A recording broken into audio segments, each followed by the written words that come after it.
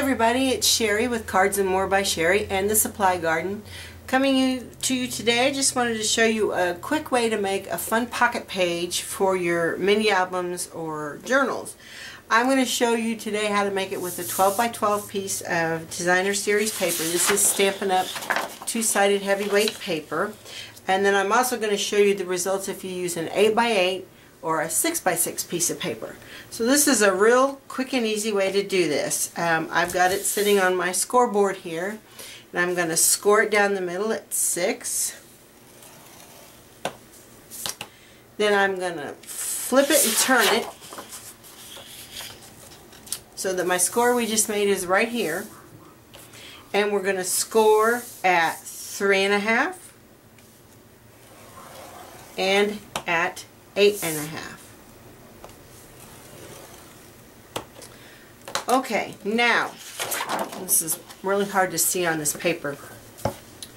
Where you made your 6-inch score down the middle.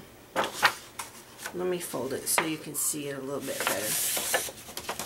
Okay, there's your 6-inch, and here's your 3.5 and your 8.5.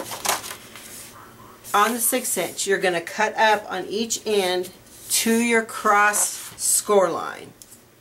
I will see if I can see this. Golly, I should have taken into account a different paper. Just cut up to that intersecting score line. Do that on both sides. You could use your paper trimmer for this if you want to. It's just as easy for me to grab scissors. Okay, now you want to work with this. This is going to make a pocket page. So whatever, if you have two-sided paper or not, whatever you want to be on the inside, you need to have face up. So I want this pretty stuff on the outside, so I'm going to work with this side up. Now on your ends where you've cut your flaps, you can't see that, sorry, right here, you're going to fold diagonally up to that score that you made, which I'm going to fold so I can see it better. Okay, so fold diagonally up to that score line and burnish your fold.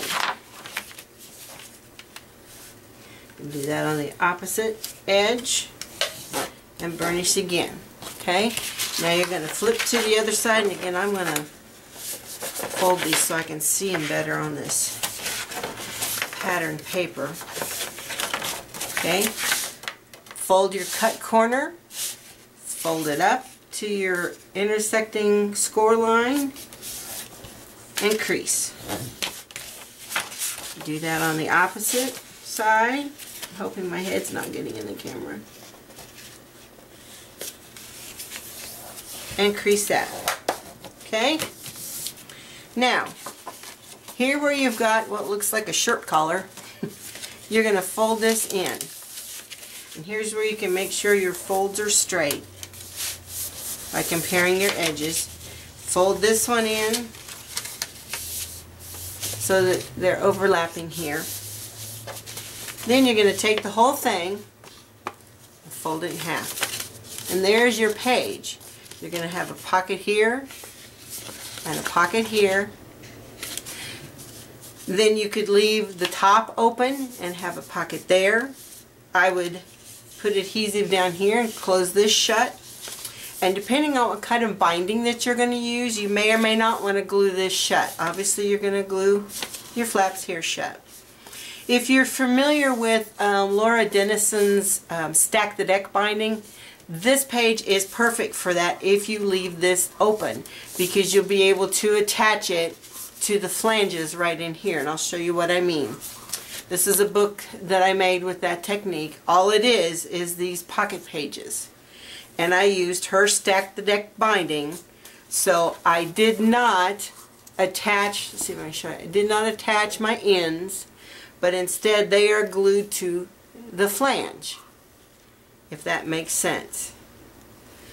If you Google Stack the Deck binding, you will find it. I will try to put a link in the comments as well. But that's a perfect binding for that. But if you're not going to use that type of a binding, just glue it shut and you can use it with your Bind It All, your cinch, or whatever. Now this is made with a 12 by 12, and it ultimately makes a page that is about 5 by 6.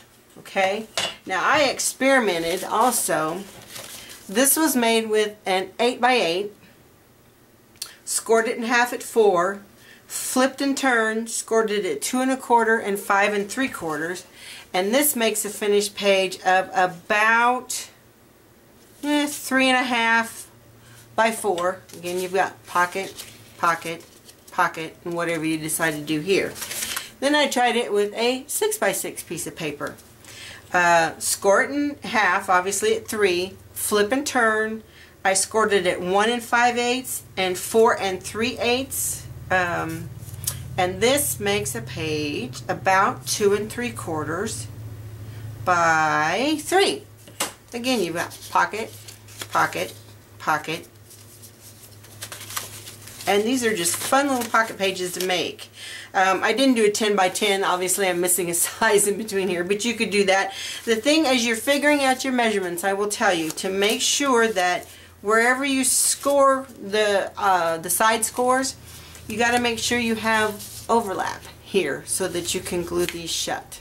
That's the only thing. So you could change your measurements a little bit if you wanted to. These didn't overlap a whole lot, but there's enough there that I can get adhesive in there to close those shut.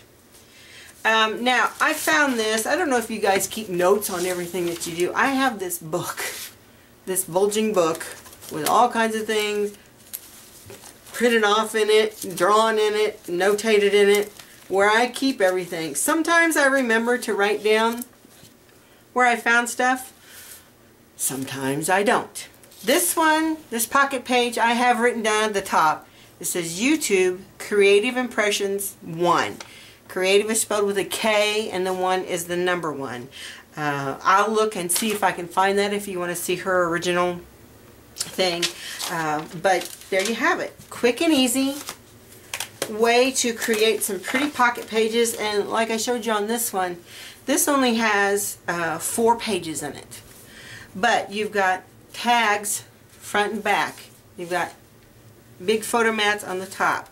Plus I put photo mats here. So you've got 3, 6, 9, 12 pullouts in here, plus photo mats. That's a lot of real estate. And you could embellish this a whole lot more if you wanted to. I try to keep mine kind of flat, but it's a great way to make a little mini album. You could use any kind of paper that you wanted. If you're making a junk journal, you could use newsprint or something like that as well. Anything that's square, just start with a square of paper and you can make these pocket pages. I love them, and it's a great way to showcase if you've got double-sided paper.